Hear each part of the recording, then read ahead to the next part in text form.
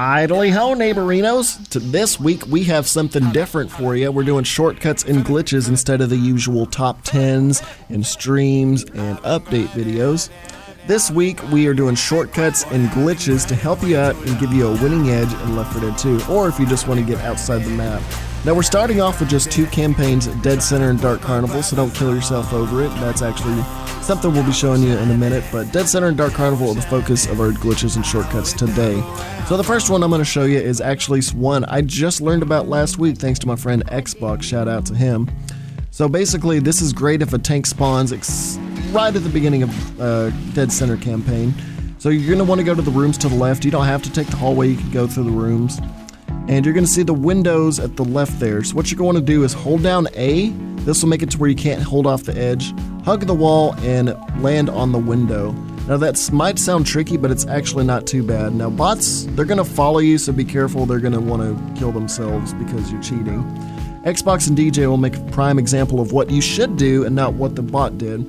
Hold down A, hug the wall, and land on the window. Easy peasy.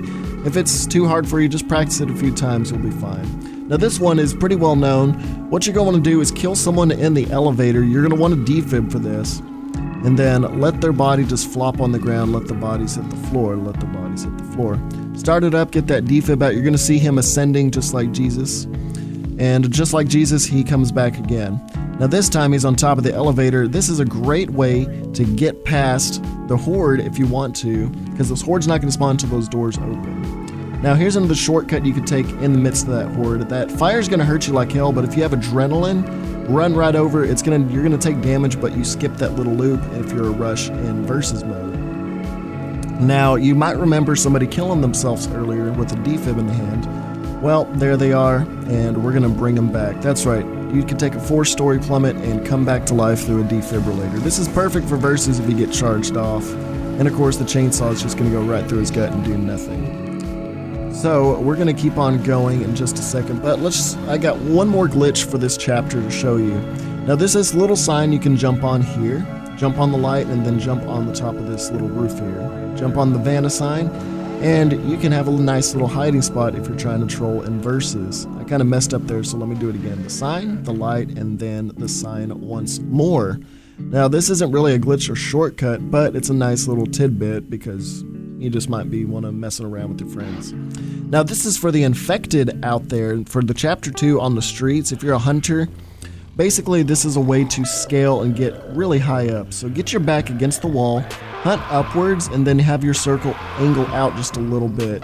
Keep hunting and you'll get on top of an invisible wall, and you can basically get outside the map, get a good vantage point for a 25 damage pounce. And honestly, this can be used in any map as long as there is just a long vertical wall, whether it's physical, invisible, whatever, what have you. As you can see, I'm getting outside the map where not all the textures and whatnot were rendered, but I can't go out that far. And the only way to get out is either by going into spawn mode again as the hunter, or using that trick once more and scaling the wall. As you can see, I'm doing it, but I kind of messed up there. So what you want to do is have your back against the wall vertically, completely linear, shoot upwards, and then point your circle out a little bit and just keep hitting the trigger for hunting. I'm going to keep ascending, as you can see, and eventually I'll be on the roof. Isn't that neat? Isn't that neat? Now, as you can see, the survivors are too far away for me to pounce, but if you're pretty good at pouncing from far up, this is great for your 25 damage pounce. And we can go ahead. There's one more spot in this map that you can actually do that from, so let me go ahead and shoot right over there. Now, this isn't really easy to get a pounce because there's an invisible wall in front of the building, so just toy with it and see what you can do. This building right here is something you can ascend easily too. As I said before, put your back straight up against the wall, shoot upwards, just make sure you're aiming to the sky and not vertically to the building. Because honestly, that's how the hunter works. If you have your back against a wall while hunting, you can basically Spider-Man over there. This one's another little hunting tidbit in Chapter 3, the mall.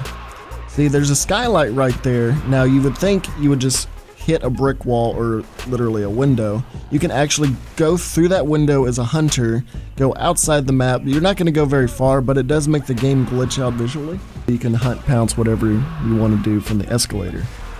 And you're good to go there. Now we're gonna get to my favorite glitch in Left 4 Dead 2. This is in the finale of Dead Center. So what we're gonna do here, I'm gonna go ahead and change the difficulty to Expert to make this a little easier and faster. You're gonna wanna in-cap one of the survivors. We're gonna go ahead and in-cap our bot Rochelle, and we don't need Rochelle anyway. Who needs to repopulate? So we're gonna go ahead and set it back to easy. This is just to make it faster. You don't have to, it doesn't matter what difficulty you do this on. You can do this on versus too. So go ahead and in-cap a survivor and then rush to the elevator.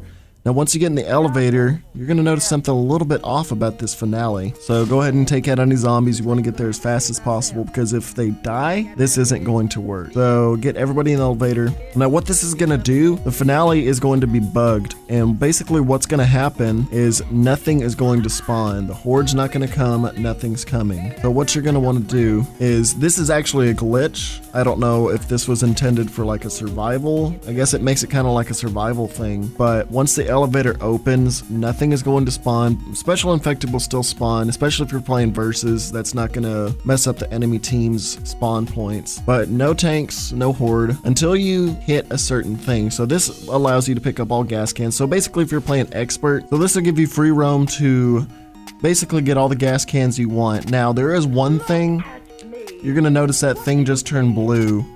That's what you're gonna actually hit that. It's the enabler to start the horde. That's why I considered this to be like a survival prototype, because once you hit X on that, the horde will instantly start. So don't go hitting that until you have all your gas cans in order. Now here's the thing. Make sure you have you can have 12 cans in, but don't put all the gas cans in the car before you start the horde, because if you do, you can have all the cans in the car, but the car will not start. You will be indefinitely stuck with a car that won't start and you cannot finish the campaign. That happens in versus too, so basically it becomes survival, see how long you can last. I think that's what they meant and intended with this little glitch. I didn't know if they intended it, if it was a survival mod, but make sure you have 12 cans in, start the horde, and put the last can in. Because we kind of messed up here and I forgot this. We've been doing this glitch for a while. We learned about it. But this glitch will not work for you if you don't have... If you have all the gas cans in, it's not going to work for you. Actually, I think what happens here is I put the can in. Okay, yeah. I think that... Yeah, it started... You know what? I think this just doesn't work in general. Because, yeah. So... That's the drawback to this, but it works pretty good in versus if you're just getting that 800 points that you need. Yeah, we're cheaters, but whatever. So we're gonna go ahead and skip to the next campaign, the good old Dark Carnival. Now we're gonna go ahead and do Dark Carnival. Now this part isn't really a glitch, but it is a shortcut if you're doing a rush of the campaign or versus. So go ahead and jump on the guardrail there, jump over the van. That'll take a nice chunk out, especially if you're playing tank mode. That is necessary. Now this is another necessary part if you're rushing. It really cuts a big chunk out of the runtime for you. Jump on the bumper of this bus, and then you can jump onto the moving truck there, and boom, you took a good chunk out of that map. Now we're going to go and skip to Chapter 3, the roller coaster. If you're wanting to not just go do a loop around on the bridge, there is a bush to the right after the tunnel, and Xbox is going to mess up because I kind of bumped him on the jump, but jump on the bush here, and you can just ride the bush to the safe room. Now there's an invisible wall there, but you can just plop right through, and there is the shortcut. Now here's another one. It's a real good glitch spot for the special infected. Now you preferably want to be a boomer and smoker. I'll explain to you why that is, but we'll go ahead and show you. So go ahead and get kind of where you were as a survivor, and you're going to jump on the bush through the roof here. That way you get enough distance. Now, don't spawn. It's better to not have spawned because you're faster as a ghost than you are special infected. So jump down. It doesn't matter if you fall down 2 stories there. You're going to go under the map and crouch. Make sure you're crouched and follow our pattern here, because if you go anywhere else, you'll be stuck and you'll have to press X to teleport to the survivors. Now, keep following what we're doing. The reason we picked a boomer and smoker is because they're the only ones that have long distance projectiles that can phase through the map here. Now what happens here is we're underground and we can actually scratch the survivors while we're under them. They can't do anything to us because we're under the map, and you can literally not shoot through the ground of the map. As you can see here, we got under them, and I'm just sitting here scratching the survivors while I'm a boomer. Now I can actually vomit through the ground and get a good boom off on them. And as you can see, even bots that can auto-aim you can't even find you here. So it's pretty good for versus if you're trying to get some extra advantage on the enemy team. Now, one of the best parts about this is actually being a smoker. Because why? Because of the hill that they have to ascend is a roller coaster. Now, as you can see the vomit come through the ground, and there's nothing they can do about it. So here I am vomiting again. There's nothing they can do against you, and here's my favorite part.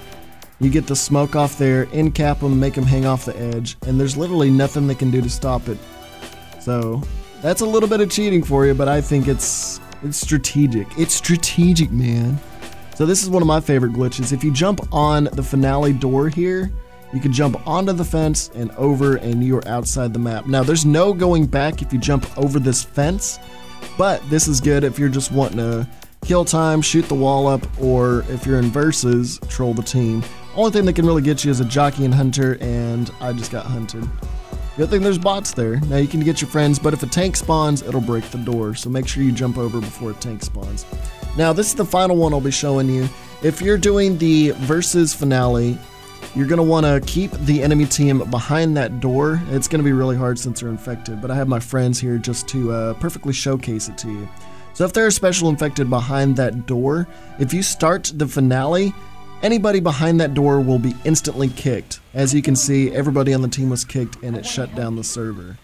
Well, that's it for the glitches and shortcuts for Dead Center and Dark Carnival. If you want to see glitches and shortcuts for campaigns such as Swamp Fever, Hard Rain, and The Passing, which I'll be doing next, leave a comment below, I need to see some support.